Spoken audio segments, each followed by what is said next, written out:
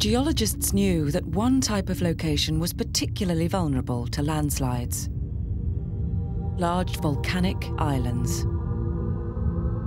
There are dozens of such islands scattered throughout the world's oceans, and the reason they are prone to landslides is because of the way they are built.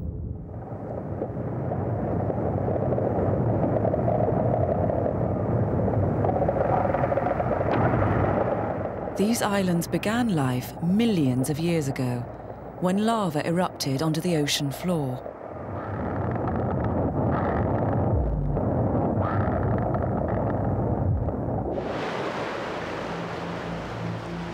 As this cooled and hardened, layer built upon layer until it formed a land platform of volcanic rubble above sea level.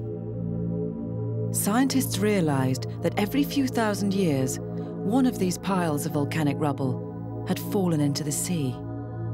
Volcanic islands grow by one lava flow after another over tremendous amounts of time. As they do this, they become oversteepened. At the same time, you have the ocean eroding away at the base, and eventually all these things together end up weakening the edifice to the point where it collapses. This is Hawaii, the largest chain of volcanic islands on Earth. These scarred valleys are where vast sections of Hawaiian coastline fell into the sea hundreds of thousands of years ago. The mega tsunami they created would have been thousands of times more powerful than Lituya Bay. Underwater lies the debris of ancient Hawaiian collapses. Whole chunks of the islands have fallen onto the sea floor.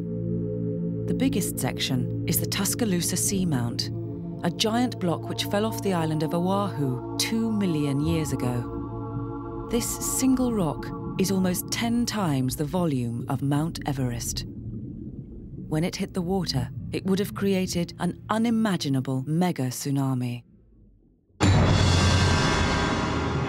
It would have taken 5 hours to travel across the Pacific and strike the west coast of America. But this event was not unique. Well, what we've noticed when we start looking at the volcanic islands is that every archipelago has collapses. The evidence is insurmountable. Everywhere you go, you find evidence for debris avalanches, slumps. The Cape Verde Islands in the Atlantic also had a massive landslide.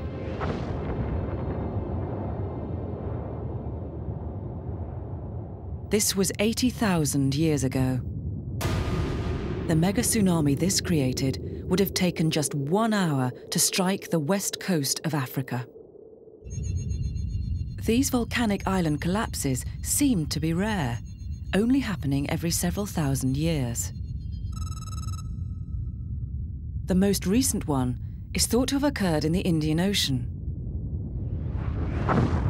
when part of the island of Réunion collapsed, just 4,000 years ago. 7 hours later, the wave it generated would have struck Australia. Although this is believed to be the last volcanic island to collapse, it seems inevitable that somewhere it will happen again. You can't build islands over thousands of years, flow after flow, without having collapse. It's part of their nature, it's part of their history, and it's part of their future.